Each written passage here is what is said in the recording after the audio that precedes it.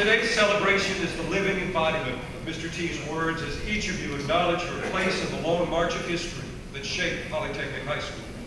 Today we're celebrating 100 years since the first group of students, 11 of them, graduated from the Polytechnic Public School. But the story of how the school came to be here starts long before then.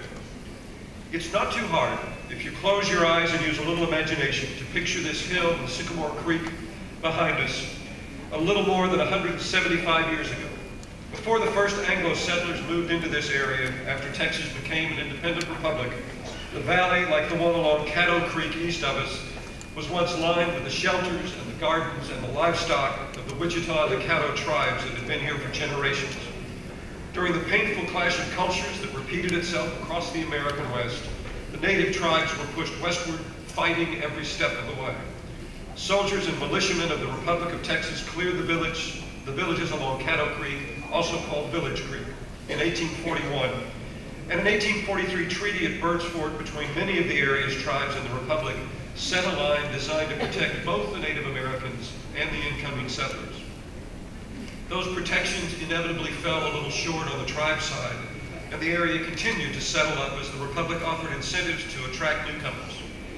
Land was given to impresario groups such as the Peters Colony and awarded to heroes of Texas, such as Tejano leader Jose Maria Vasquez and Robert Ramey, one of those who died at the Goliad Massacre in 1836.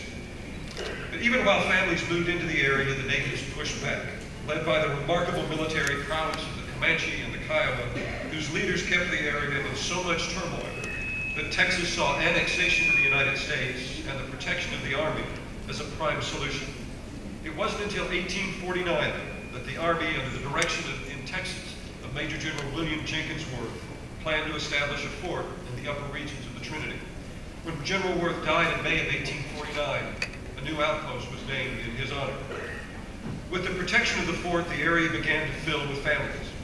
Among those settling in the area around us here were Peters colonist Sam Loving, who established a farm along Sycamore Creek, now near today's Berry Street.